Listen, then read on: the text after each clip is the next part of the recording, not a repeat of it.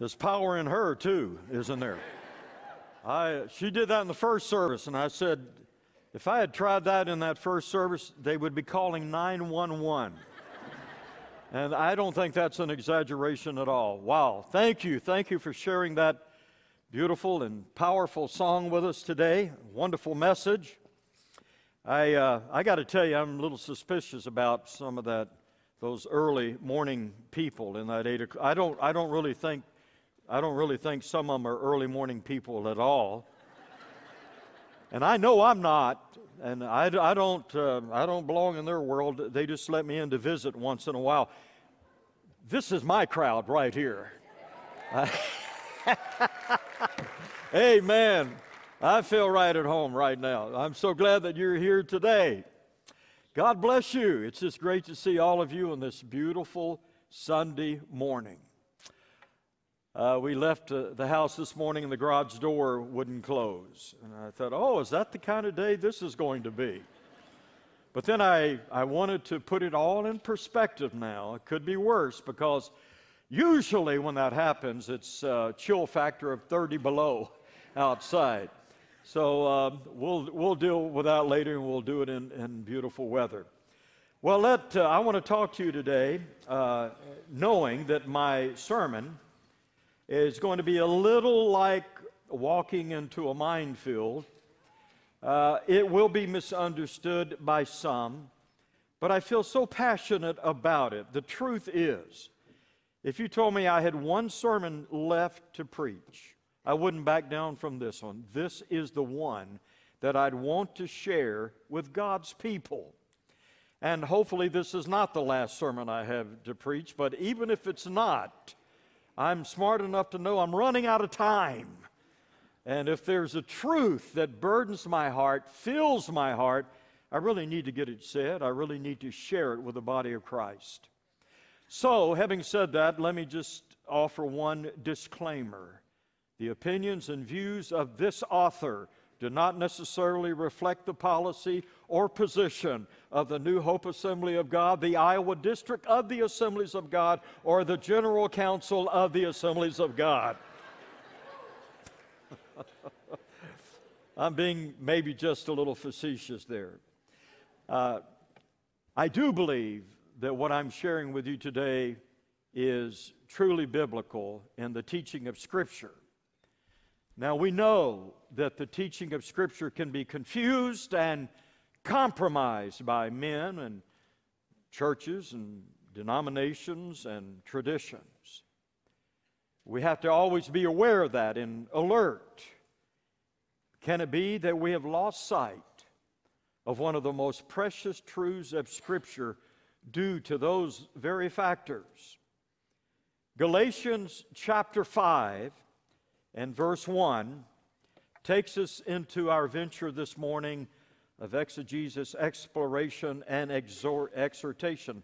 I'm going to read these words that many Christians listen to respectfully, nod approvingly, and claim to cherish, but do not put into practice. Many churches fear these words, and preachers shun them. It's all found in one verse, Galatians chapter 5, verse 1. And here we go. Chapter 5, verse 1. The Apostle Paul said, "It is for freedom." Don't you love that word? Amen. I didn't get an amen with the word freedom. Maybe I'm not in the right crowd. Let's try it again. Don't you love that word freedom? Woo! Thank God for it. It is for freedom that Christ has set us free. Stand firm then, and do not let yourselves be burdened again by a yoke of slavery. And in verse 13, Paul reiterates, "You, my brothers, were called to be free." Now, Jesus is a lot of things to us. Jesus is Savior and Lord. He's healer and forgiver of our sins. He's Redeemer and Provider. He's so many things. But one of the most important truths to remember is that He is our deliverer. He made that clear in what He said and in what He did. At the very beginning of His ministry, He said, "The Spirit of the Lord is upon me, because He has anointed me to preach the good news to the poor. He has sent me to proclaim freedom, freedom for the prisoners and recovery of sight to the blind, to release the oppressed."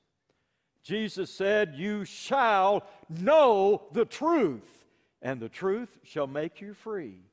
And in the next breath, He said, "If the Son sets you free, you are free indeed." Freedom. If we lose sight of that, we've forgotten one of the chief reasons why Jesus came into this world. We have forgotten one of heaven's sweetest gifts and earth's greatest joys in being a Christian. Hear the declaration again. Christ has set us free. Amen. Amen. Thank you, Lord. Well, free from what? Free from anything and everything. Free from anyone and everyone. Free from any and every yoke of slavery. Recently, Dennis, the menace, was sitting in a chair in his oft-visited corner. His body is facing the corner, but his head is turned toward his mother, I assume, and he's saying, "I thought the truth was supposed to set you free." Yeah, that's what I thought. Now, I still believe it, but so often don't see it. Don't see Christians living in freedom. Don't see peace and joy and hope. Instead, I see a lot of guilt and fear and shame and condemnation and frustration and despair. Why the disconnect? Why the inability to enter into the promised land of Christian freedom? We'll get into that. But know this first. Christ came to set us free. Parenthetically, and I've been waiting all week to use that word, this is not cheap grace we're talking about. This is not looking for an excuse to live selfishly or recklessly. No, love does not conduct itself that way. That's why Paul says what Paul says in chapter 5 and verse 13. You were called to be free, but do not use your freedom to indulge the sinful nature. Rather, serve one another in love. So freedom doesn't supersede our love, and love doesn't sacrifice our freedom. This is freedom, and that freedom is a part of the Christian's heritage. It belongs to us. It is a gift Jesus gives us. He became a slave to the cross so that I would never have to be a slave again. Christ has set us free. Secondly, Paul says, Christ has set us free for freedom. Doesn't it say that right there in the text? Christ has set us free for freedom. Let's go to our second point there. So please don't miss this. Why did Jesus set us free? To be free. It is for freedom that Christ has set us free. He set us free so we could be free, so we could enjoy the freedom that He gives. It is a great tragedy when Christ's followers do not live in Christ's freedom. And surely there are a number of reasons for that, but there are two that come to mind very quickly. And the first one is, one of the reasons we don't live in His freedom is because we fall prey to and we believe the lies of the devil. he is the accuser of the brethren. And he attacks us, whether we're young or old. Did you hear what the young girl said in the clip? She said she had struggled with the notion of that God was willing to forgive her. Now, why wouldn't God forgive her? What great sin does an 8-year-old commit, or a 9-year-old? But even at that early age, she had the notion, she had to fight the battle to be able to receive the truth that God's forgiveness is immediately available to us. And one of the reasons we don't live in freedom is because we believe the lies of the devil, this accuser of the brethren who constantly bombards us with his lies and his accusations and his deceptions, who constantly harasses us and tells us that we're not good enough and we could never be good enough. He tells us we are unworthy and unlovable. Condemnation is his game, and we too often find ourselves playing his game. There's nothing holy about being a slave. There's nothing good about it. And I wonder how many Christians fall into the category Paul describes in chapter 5 when he addresses Christians who are trying to be justified by the law.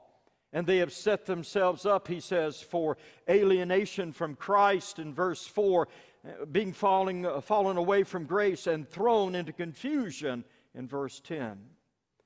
That's not the work of God. That's not the work of grace. This is the work of Satan using his favorite tool against Christians, religion. And by the way, the absence of amens doesn't bother me. I'm used to it. Another reason we fail to find this freedom is the toxic belief systems, the bad theology that passes on from one person to another. Sometimes from well-meaning people, but nevertheless carriers of dangerous distortions that threaten the peace and the joy and the freedom of believers. Too many of us live with notions we think make us holy. Like the more you go to church, the more spiritual you are. No, if only it were that easy. If only it were that easy. Or the more you give, the more God will bless you. Or the more you sacrifice, the better Christian you are. The more you pray, the more gold stars you get. The more you look and talk and act like us, conformity, well, the better person you obviously are. And the list goes on, and exhausting. It's like a mouse on a treadmill. It becomes a competition based on rules and one-upmanship. The problem is they're our rules. They're not God's rules. They're our rules. They were formulated out of human pride, designed to put on display our holiness, designed to flaunt our righteousness, which the Bible declares is as filthy rags. You know, you can be proud over your station in life. You can be proud over your talent, your looks, your money, your education, your possessions, but the worst pride of all is religious pride. That's why the only people you ever see Jesus go after are the religious people. And the worst bondage of all is religious baggage and bondage. Jesus said, my yoke is easy, but the yoke of religion is hard. He said, my burden is light, but the burden of religion is heavy. So it's a great tragedy to see Christians forfeiting their freedom, but it's a great triumph to see them fulfilled in their freedom, to see them experiencing what Paul says belongs to them. For freedom, Christ has set us free. Here it is. It's yours. It belongs to you. Christ gives it to you. I found that freedom when I was 17 years old. 17. My 20 years goes by fast. Oh.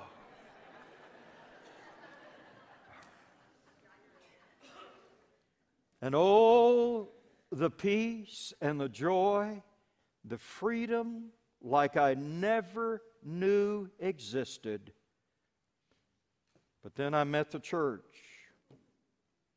Some Christians who literally feared freedom and would do anything to repress it. Freedom frightened them because they couldn't trust it. They didn't know how to handle it. They much preferred the boundaries of rules. Lots of rules. Freedom condemned them because of their lack of it. Legalists, law lovers are never more uncomfortable than when they are around freedom. So you and I have to decide what's going to be the foundation of our walk with God. Is it going to be men and traditions and law and lists and expectations of others? Is it going to be preachers and churches and denominations? Or will we dare live in the freedom for which Christ has set us free? I can tell you this, if it's freedom, it won't be popular, but it will always be worth it. That leads us to Paul's third declaration. First, Christ has set us free. Secondly, Christ has set us free for freedom. And then thirdly, Christ has set us free for freedom. Now stand firm. Stand firm in that freedom. The reason you have to stand firm on freedom's foundation is because there will be people who will try to talk you off, or pull you off, or push you off, or even knock you off. Some have made an art form and a science out of judging others and attacking their freedom. I've been in some churches, been the pastor of some, where it was against the church bylaws to smoke and drink and play cards and go to movies or any worldly amusement, which is pretty much everything. But you could judge others all you wanted. And if you're like me, and I can only hope you're not, you got enough problems of your own. You've got enough projects there to keep you busy for 10 years. Make that 10 lifetimes. If the Son sets you free, you are free indeed until some church people get a hold of you. See, church can be a healthy place. It can be an unhealthy place. It can be a place of mercy or manipulation, inspiration or intimidation. Let me share how it played out for me. Here's how it came down for me. When I was 17, as I said, this unchurched kid wept himself into the kingdom of God. And there was such a birthing. The joy was unbelievable. The peace was off the charts. The love irrepressible. And it sort of went like this. Welcome, young man, to the family of God. We're so glad to hear that Jesus has come into your life. He's saved you and He's given you His glorious freedom. And now we got a list for you. And by the way, it's never complete. We're always adding new things. And if you go to another group, they'll have their list too. Meet the joy robbers, the list holders, the morality police, the law enforcers. I think Chuck Swindoll called them grace killers. All it takes is one to make your day. In chapter 2 of Galatians, Paul calls them spies. He says they have infiltrated our ranks and spy on the freedom we have in Christ Jesus. Why? To make us slaves, he says. Slaves to their ideas and opinions and expectations. So here's the list, and thankfully I can say that I've not heard any of this in this church. Thankful for that. But here's just a partial list of things I have been told that I could not and should not do as a Christian. And by the way, I pretty much have done them all. You can't go to movies. You can't have a television. You can't have long hair if you're a guy and short hair if you aren't. You can't wear sideburns and beards. You go pretty much directly to hell. Do not pass go. Even though Jesus wore a beard. You can't wear short-sleeved shirts. Don't ask me. You can't wear colored shirts on Sunday morning. You can't wear shorts anytime. Apparently someone had seen my legs. Let's add that to the list. You can't wear jewelry of any kind. You can't have a Christmas tree. You can't play cards or pool or go to a pool. You can't go to a restaurant that sells alcoholic beverages. Grocery stores, you're okay. You can't drive sports cars or red cars. And a red sports car is another direct pass into perdition. You can't get tattoos. You can't wear makeup. I went real light on that today. You can't wear jeans. No. For some reason, some Christians are really hung up on denim. And last but not least, you can drink all the pop you want, all the coffee you want. You can eat all the food you want. But if you allow one sip of wine to pass through your lips, you are the chief of sinners. But Pastor, come on, Pastor, we're supposed to hold each other accountable. It's all about accountability. Okay, my turn. I'm holding you accountable.